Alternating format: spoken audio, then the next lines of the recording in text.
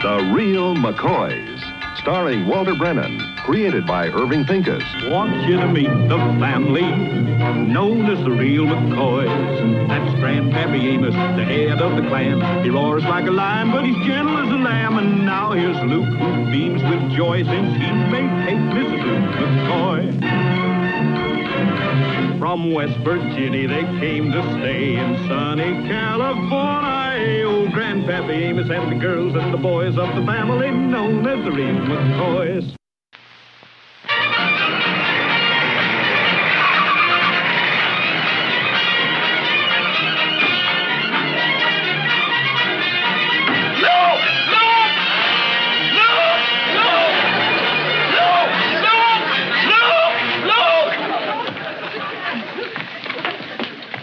Well, don't stand there like an idiot. Get a hold of the other end of this couch and help me get her out of here. What for? Never mind what for. I'm your grandpa, and when I say lift, lift. Now, wait a minute, Grandpa. Put it down. I ain't got time. Put it down, please. Now, what's this all about? I just come from Johnson's house. Who do you think is there and is heading this way? A couch thief? Now, Luke, this is no time for joshing. The county tax man is coming. Do you know you have to pay taxes on your furniture in this county? No, I can't say as I did. God, dumbest thing I ever heard about, and I ain't going to pay it. Well, I never heard of it neither, Grandpa, but if the law says you got to pay taxes, you got to pay it. Doggone it, this furniture come from West Virginia, and I ain't going to pay no California tax on it. You can't do a thing about it, Grandpa. I can, too. They can't charge you no taxes on something you ain't got, can they? Well, I guess not, but... Never mind the buts. Get over there on the other end and help me, Luke. Go on. Hurry when you look. He'll be here in a half hour. Now, wait. Look, Grandpa, now, wait. Put that down. Now, put it down. We ain't going to hide nothing. Sit down. Sit down on the couch. Now, look, Grandpa, sit down, catch your breath, and listen to us. It's against the law not to pay your taxes. That's number one. Now, number two... I know you can count. Get to the point. Number three, the furniture ain't all yours. Some of it belongs to Luke and me, things my mother give us. There's one thing you two don't seem to understand, and that is that I'm trying to help you. If the law says we have to pay taxes, then we've got to pay them. Hiding furniture and the like will only get us in trouble, Grandpa. Now, just simmer down, Grandpa. Forget it. When the tax man comes, Grandpa, show him around the place and let him look at whatever he wants to see. That's Flory. Come on, Luke. Where you two off to? Oh, we're just going to go do a little shopping in town with Flory. See you later, Grandpa. And remember, Grandpa, honesty is the best policy. Don't go reciting none of your poetry on me.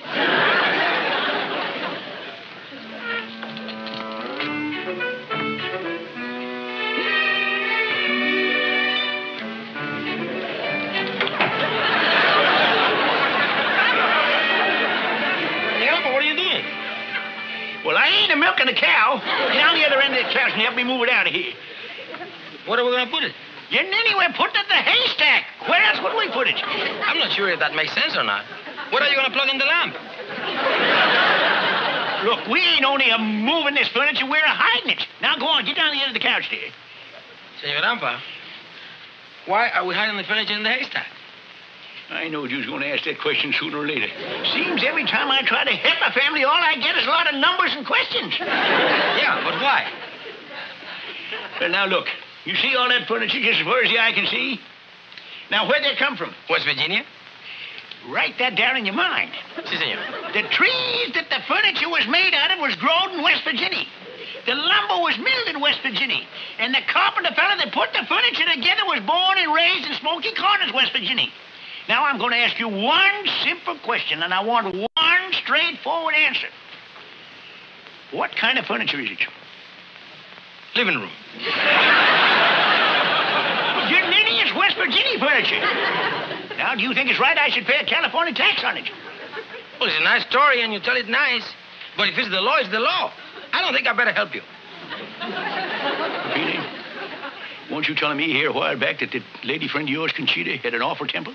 Si, senor. Like a tiger. And who was it you took to the tamale festival last night? Dolores, wasn't it? I will take the heavy end.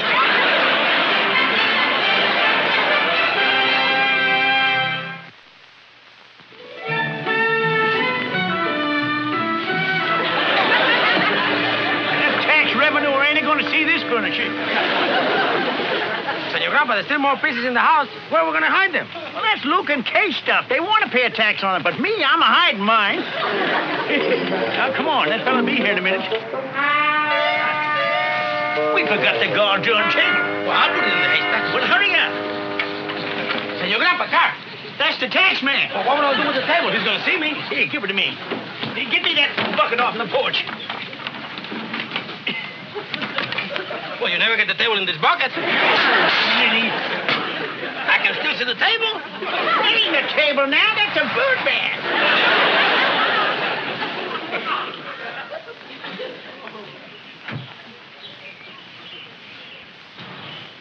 Well, morning.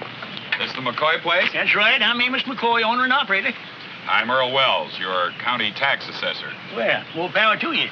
This is my foreman, Pepina. I do? Mucho gusto. I'm here to determine your tax for this year. Is it that time already? Come along, follow me. I'll show you around the place.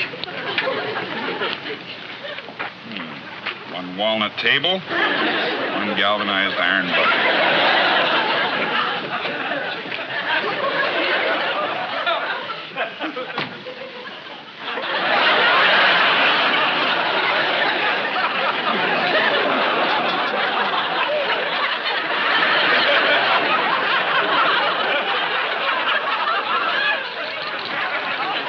Much furniture, have you?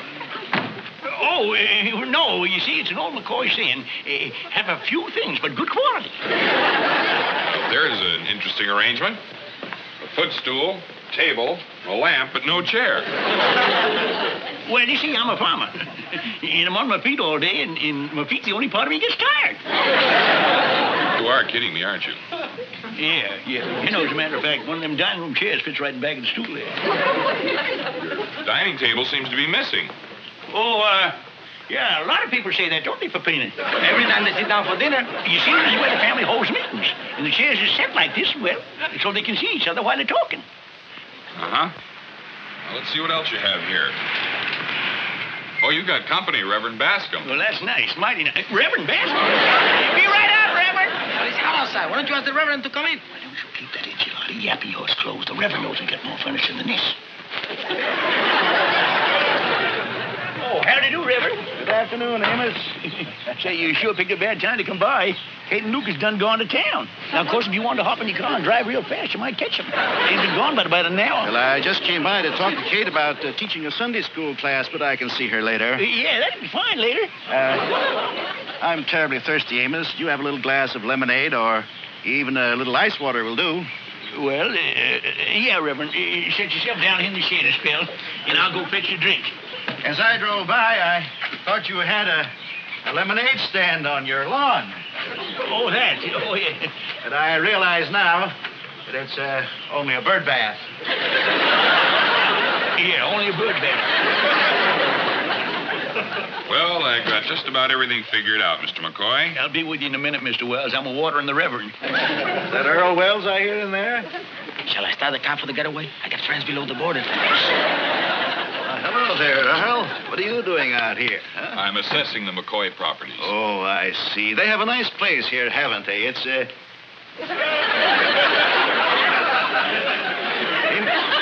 What's happened? Well, Reverend, it's kind of hard to say. Your rocking chair, your sofa, the dining room table, where are they? Well, it's like I say, it's hard to say. Amos, is there something you want to tell me? No, Reverend, they ain't. Let me put it this way. Is there something you don't want to tell me? You're getting warm, Reverend. I thought so. A little financial problem came up, and you had to get rid of some of your furniture, didn't you?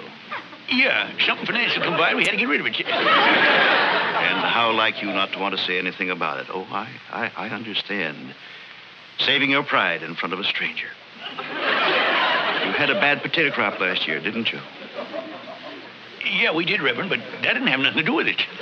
Say no more, my son. I want you to know that you are not without friends. I know of one I wish he was without. Well, my job is done. Now I'll just submit my assessment, and they'll send you a bill. But don't worry, Mr. McCoy. I'll go easy with you. That's mighty neighborly of you. I'll walk with you to your car, Earl. Fine, Reverend. Good day, gentlemen. Be of good cheer, Amos. Thank you, Reverend.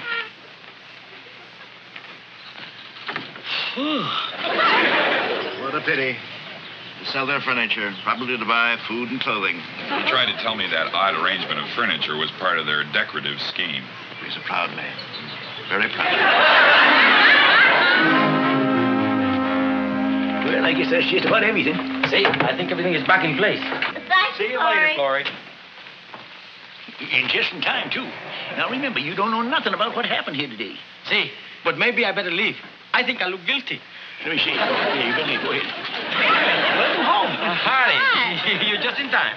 In time for what? Just in time to say goodbye because I'm leaving. What's wrong with Pino? Well, you know how he is. Always makes him feel important to leave. Ooh-wee. It sure was hot in town today.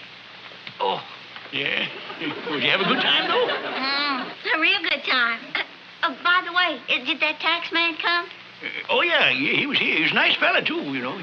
He looked over everything and said he's going to send us the bill. I'm sure glad you didn't try to fool nobody. Don't pay not to pay your taxes. Lou, Huh? don't chew on that straw. It's a bad habit. No. Give me that. Will you look at this sofa? There's straw all over it. Look behind this pillow. All behind this pillow, too. Well, now, how'd that happen? A strong wind to blow right clean through the screen. Grandpa, I know what you did. You do? I know what you did, and you should be ashamed of yourself. I can explain, Kate. You're the head of the family. You're supposed to be setting a good example. Now, ain't you ashamed? Well, I couldn't help myself. Shaking out your overalls in the living room.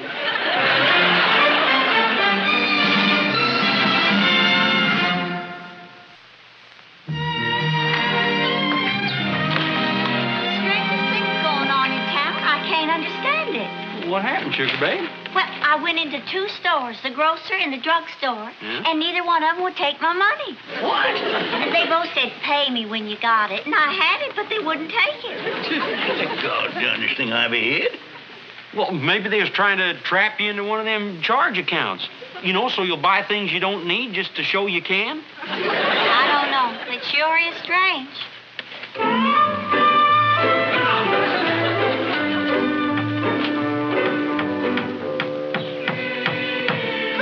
Grandpa, something funny happened today.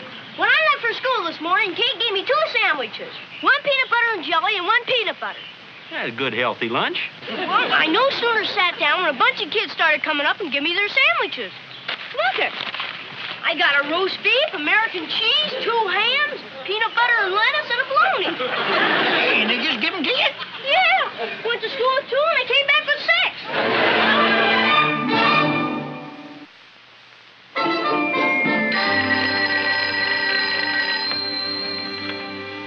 Hello? Nobody's here. Pepino speaking. That's right, this is the Mccoys, but I'm not one. Who? Mr. Wells, the taxman. Uh-huh. See? You will be here in an hour. See? Well, there will be somebody here. I'm hanging up my end. Peppina! See, Senor Grandpa. Where's that lemonade you're supposed to be fixing? It is. Yeah, thank you. It's good. I will give you another glass, but I'm saving one for Mr. Wells. That's good, yeah. He'll have a hot ride out here from town today. Yeah, it's a hot one today, all right. Well, can't stay here no longer. There's a lot of work to be done outside.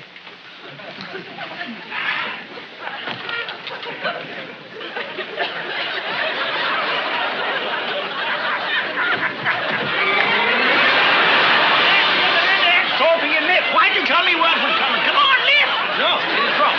I am going to be firm. I will not lift. You left the end of that sofa, or you'll be on the sweaty end of a sledgehammer in the rock pile. Well, then you stand there, Senor Grandpa. Leave.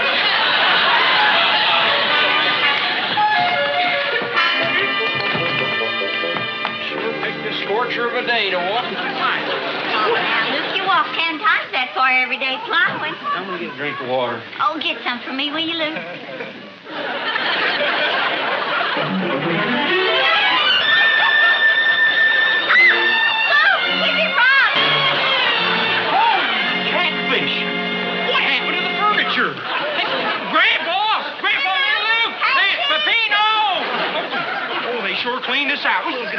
Grandpa, sofa's gone. And his desk is missing. And look at there, his rocker's gone. Oh, and look, Grandpa's mantel clock that Grandma gave him. And the dining room table that he brought all the way out here from West Virginia. Kate, I better call Sheriff Nielsen right now. Wait a minute, Luke. Now, wait. Don't it strike you kind of funny that all of our stuff is still here and the only thing missing is Grandpa's? Well, just look around. What is that? The dining room table, the rocker, the desk, the sofa? Just Grandpa's stuff. You don't suppose Grandpa... No, he promised that he was going to pay them taxes. Besides, the tax man's already come and gone. Yeah, well, maybe he's coming back. Or maybe they're going to send another one. I wonder where Grandpa put this stuff. Sometimes it's good to make believe you're Grandpa and try to think where you might have hid it. I can't think with Grandpa's mind. Sometimes I don't know how Grandpa thinks with it. Somebody's here now. Good afternoon, my children. Reverend. Oh, Reverend. Good afternoon. Come on in. I'm glad I found you in. Luke, will you come to my car and give me a hand? I have some clothes for you and a couple of boxes of canned goods. But for us, Reverend, we don't need any... Bless you, my child. You're a proud one. Reverend, there must be something wrong. We don't need charity. No. Don't think of charity as something to be ashamed of. Think more of it as the goodness and kindness of your friends and neighbors. Now, Luke, if you'll just follow me. Reverend, now, look, there's some mistake. Honest, we don't need it. Look, we got the bank loan. We got a real good crop coming up. Yeah. We're in good shape. When I was here before, Amos said you had to part with some of your furniture for financial reasons. Beginning to see the light. First, the grocer won't let me pay him. Then little Luke came home with them extra sandwiches. Yeah. And, Reverend, did you spread the word around town? Well, yes, I did. What is this all about, Kate? Yeah, well, Reverend, it's nothing to be concerned about. Look, maybe we all better sit down. Yeah.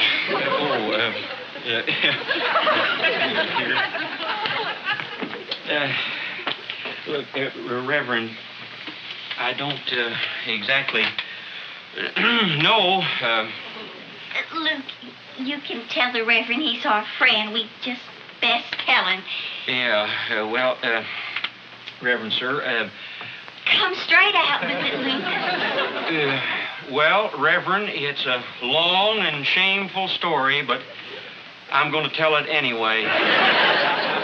Reverend, everything you don't see in here belongs to Grandpa.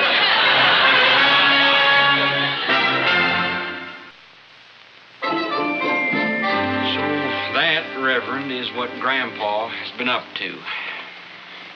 We feel so ashamed, Reverend. Oh, now, don't be upset. Deep down, Amos is a good man, and I'm certain he'll right whatever wrong he's done. Close the door, Papini. You're leaving all the flies in. Now, don't say a word. It makes a man feel better to confess rather than to be caught. Let Amos cleanse his own soul. Oh, they can't see we got company? Oh, don't worry, Grandpa. Why don't you just come in and set a spell? Yeah, we got lots of chairs. Now, don't you two go jumping to no conclusion about the furniture. I'll explain to you later. We're not jumping to any conclusions, Grandpa. We're just talking to the Reverend. Yeah. The Reverend brought us a carload of old clothes and some canned goods. What for? Well, since we had to sell our furniture, the Reverend was good enough to spread the word that us Mccoys is a charity case. Charity case? We ain't no charity case. Us Mccoys always been able to pay our own way. But having to sell your furniture, Amos. We didn't have to sell the furniture. Why, I was doing... Well, let me explain it this way. Take this room. Just as far as the eye can see, it was filled with furniture. And where did we buy the furniture? In West Virginia? That's right. You're living in California now, Amos. But the trees the furniture was made out of was grown in West Virginia, and the lumber was made in West Virginia, And the taxman is here. Go on, Amos. Grandpa, why don't you finish your story to the Reverend? Good afternoon, everybody. Hello, Mr. Good Wells. afternoon. Well, ain't you going to say something? Ain't you going to say the words you sent me up the river for good? Sorry, I didn't mean to interrupt a private conversation. I won't butt in. What I have to say won't take but a minute. Never does take long. Put him on. Well, I'm glad to see you're not a proud man, Mr. McCoy. These are brand new, but I think you and yours will find a lot of wear in them. What? I've got some furniture outside, and the County Relief Agency will be sending you food once a week till you're back on your feet. Relief? Charity? Why, we... Well, you're a citizen of this county, aren't you? We take care of our own. That's why you pay taxes. That's just one of the ways we spend our money. Do you mean to tell me that part of the county tax goes to people that's in need? Well, of course. Well, that's a fine howdy-do. Here's me trying to cheat the county, and they're trying to help me. I don't understand. Well, I was hiding that furniture so I wouldn't have to pay a tax on it. Amen. Why, Mr. McCoy? Well, all right, I'm ready to go now. Which I ain't going to be much help in the rock pile and count my back. Oh, now, wait a minute. This isn't a jail offense. The county couldn't collect money from you while you were in jail. You mean if I pay up, they let me go? Why, of course. Well, now, I ain't only going to pay up my end. I'm going to pay up Luton tax, too. I'm going to treat you to a tax. I guess that about squares me with everybody.